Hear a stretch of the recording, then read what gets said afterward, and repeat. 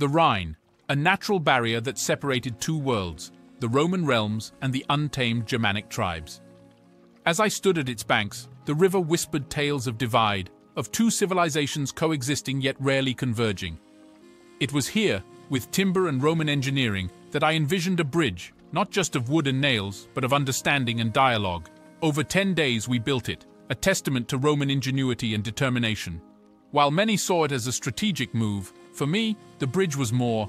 It was an olive branch, a step towards understanding a people shrouded in mystery. In bridging the Rhine, we did more than span a river.